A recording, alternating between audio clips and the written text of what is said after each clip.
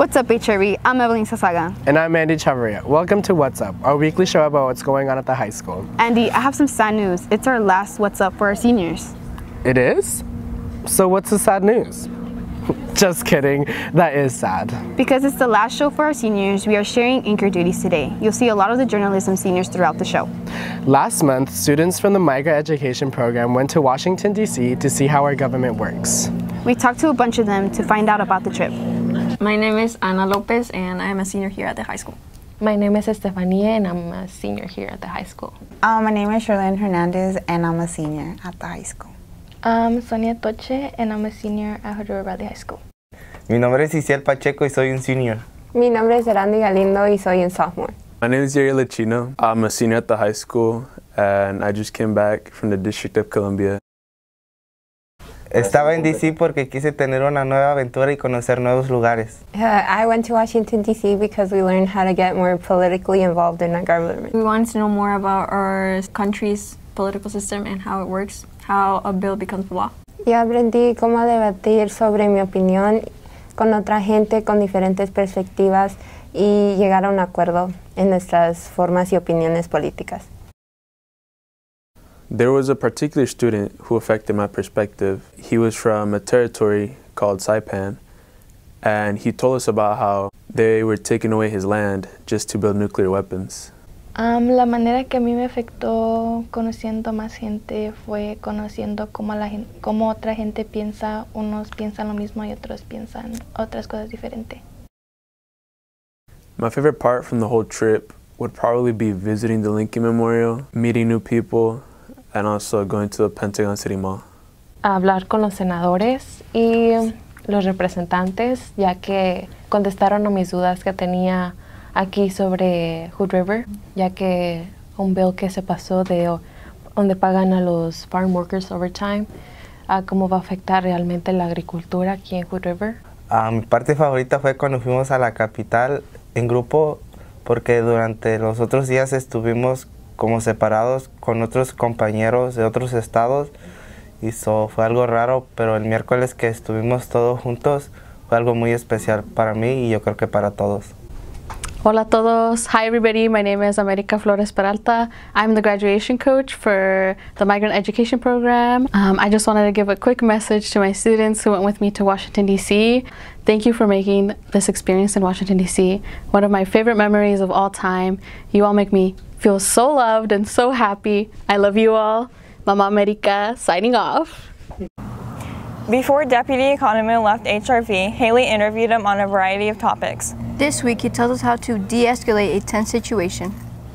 So the question is about like de-escalation, and I think it really depends on what role you're playing. As a peace officer, right, like public safety, law enforcement professional, you know, if I see a dangerous situation, like people getting into an argument, like I do want to get in there and de-escalate. And part of that's going to be separating the parties, okay, so get them away from each other. Maybe they can't see each other, maybe they can't hear each other. And then establishing some sort of rapport, that way we can bring the conversation down, right? Like they're very emotional right now, and I just want to bring them down to another area. So I might do some rapport building, ask them where they're from, what's going on, talk to them away from the other party, okay? And, you know, figure out what's going on from there. Obviously more helpful if I'm a police officer and I have a second car with me to help me keep those parties separated, but I just want to calm things down, you know, slow it down, and then we can figure it out from there. If you are driving up on a situation like that, or you encounter, you know, two people going at it, the first thing you need to keep in mind is stay safe. All right, so having you intervene, if it's dangerous, is not a good idea, because I don't want more people to get hurt, right? So the best thing you can do is be a good reporter, right? Like call it in and say like, hey, this is what I'm observing, I need help, or I think these people need help. And that's probably the best thing you can do. Hey Jaime, what's your dream car? A 2018 Toyota Camry, of course. No way, that's what I drive. The question of the week crew asks people to identify their dream car. My favorite, or my dream truck is a truck. My dream car is a 2022 McLaren 720S. Did I say dream? I'm going to say a Tesla because it would be really nice for the commute from the Dalles. A 2001 Subaru Forester. Lamborghini Murcielago. Supra. A Subaru RX K car from Japan, 660cc engine. My dream car would be a Lotus. My dream car would probably be a Silvia S14 or 15. It doesn't matter. Or an FC RX-7. My dream car probably Mustang 77. Oh, a Mercedes or a BMW? My bicycle. Like an old muscle car, probably. A submarine. That's our show for the week. Thanks for watching. We'll leave you with the winning entries in the HRV's Got Talent contest. If you're not a senior, don't worry. This isn't the last show of the year. The other kids will put out 2 more episodes because they don't get out of school until June 22nd. I feel really bad for them. JK. Come back next week and they'll tell you What's up?